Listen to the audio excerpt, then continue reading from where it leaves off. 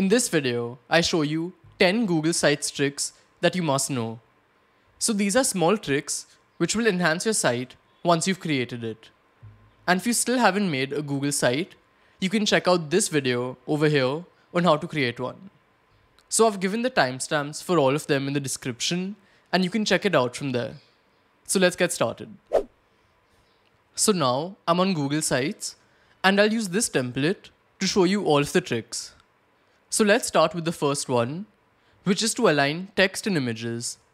So you can align them horizontally or vertically. So over here, as you can see, I have an image on the left and the text is on the right. If I want to align it vertically by putting the text above or below the image, so just put your cursor on these small dots which are over here. And now you can drag the text box wherever you want. So if I want it on top of the image, I could just drag it here. And now as you can see, it's become a title to this image. And if I want, I could move this to the center.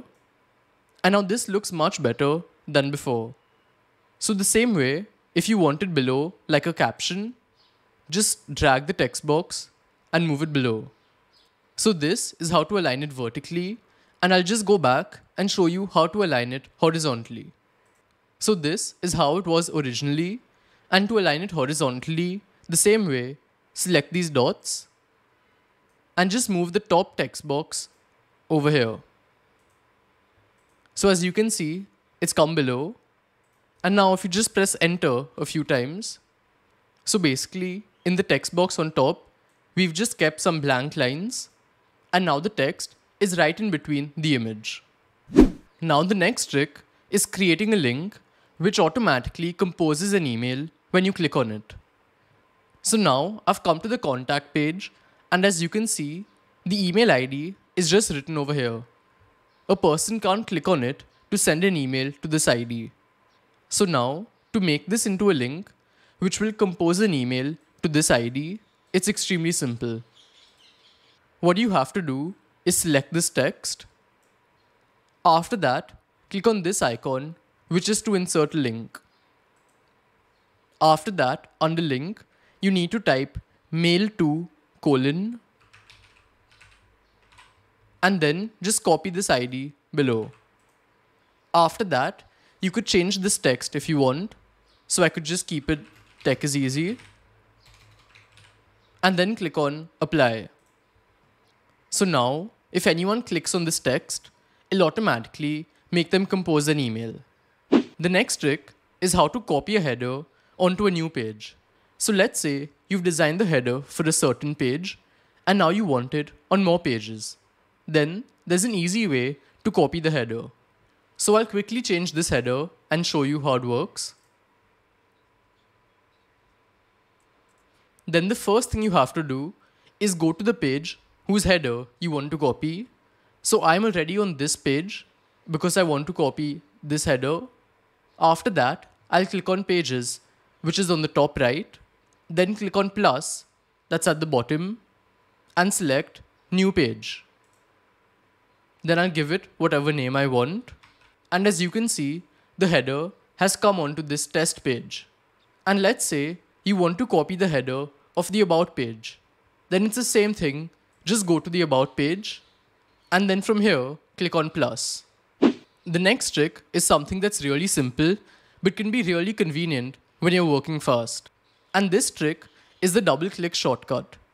So if you double click anywhere on this page, as you can see, these options have come. So from here, we can add text, we can embed code, add images, or upload files from our laptop or Google Drive. So whilst working, if you quickly want to add one of these, then instead of going to the insert page and looking for them, all you can do is right click and quickly select them from here. Then the next trick is creating a menu when you have multiple subpages. For example, under videos, I have a subpage called Google Form. But the problem with this is that even videos is a page itself.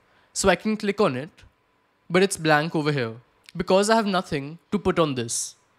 So what I can do is that instead of creating a page called videos, I can create a menu because you can't click on a menu and go to it.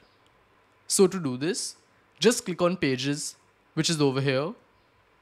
Then hover your mouse over plus and select New Menu Section. It's this option here. Then I'll call this Videos. And now I can add the Google Form subpage in the menu. So I'll just drag it in the menu. And now let's see how it works. So the menu we created is over here. And as you can see, I can't click on it. On the other hand, I can click on this Videos because this is a page. Then the next trick is also related to pages, and it's hiding a page from navigation. So let's say I've added links to the contact page of my website, but I don't want it to come in the navigation bar on top. Then what I can do is next to contact, click on the three dots and select hide from navigation. And as you can see, it's gone from the top. But if I click on the link which I had created, then it'll still take me to the page because the page exists, but I've just hidden it from the navigation bar. The next few tricks are related to the branding of your website. So first I'll show you how to add a logo and favicon to your website. So a favicon is this small icon which you'll see in a tab next to the website's name. So we can change both of these by going to Settings, that's over here. Then going to Brand Images. So for both of these, you can upload any image. So I've already done it and I'll show you how it looks. I'll just open the published website. And here, as you can see, my logo has come on the top left. And on the tab next to the website's name, the favicon is my logo.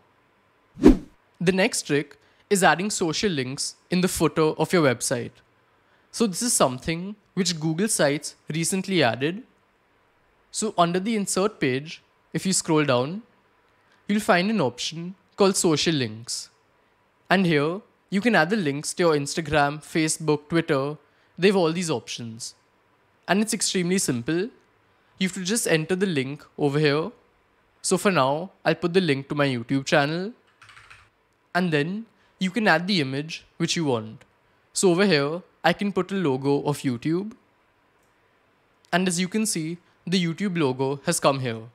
So the same way, you can add links to all of your social media and then click on Insert. And this is how it looks. And you can also edit the style. If you click on it, you'll see all of these options. You can change the size. After that, the shape. Then you can decide if you only want the outline. And then there are few more options which you can go through. And after that, you can just move this and keep it wherever you want on your site. Then the next thing you can do is add a table of contents on your homepage. And its working is extremely simple. All it does is that it takes the titles of everything on that page and just sums it up into bullet points. So I'll show you how it works. In the Insert page over here, you'll find Table of Contents that's written here. So just click on it. And as you can see, it's automatically added the headings of everything that's on this website. So now let's see how this works. I'll quickly publish the website. And over here, if I click on my second video, as you can see, it's taken me to this heading on this page. So overall, this is a quick summary of all the headings on a certain page. Then the next thing you can do is add an announcement banner to your website. So basically, it's a banner which will remain on the top of your website and you can add text and a link to it. So I'll show you how to add it. Just click on Settings, which is over here. And over here select Announcement Banner. That's the last option. So here they've said that this banner is displayed above your site content. So to enable it, just click on this button over here. After that, you can change the color of the banner. Then you can add a message. After that, there'll be a button and you can change the text from here and add a link over here. And then just close Settings to see how it works. And as you can see, the banner has come on top. Here's the text, and this is the button, which if I click, will take me to my YouTube channel. So these are basically all of the tricks. And if you want to know how to connect your site to Google Analytics, or how to connect your site to a custom domain, you'll find both of these videos over here. So that's it for today. Goodbye.